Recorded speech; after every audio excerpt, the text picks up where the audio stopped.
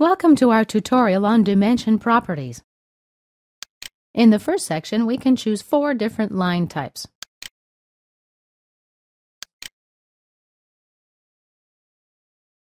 We can control select more than one dimension, and you can select a regular with a leader,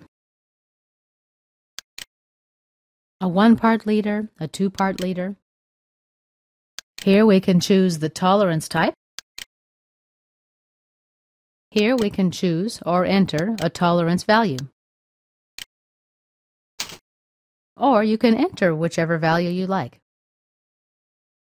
You'll see that the dimensional value representation changed here.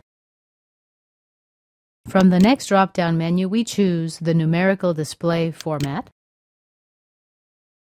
The last drop-down menu refers to the precision. This is where we set the number of decimal points for each of the values. Okay, right-click, select Properties.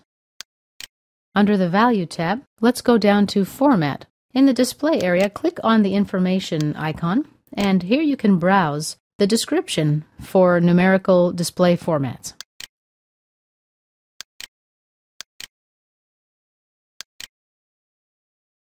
Click Cancel when you're done. Under Tolerance Type, you can also click on the info symbol again and browse descriptions as well.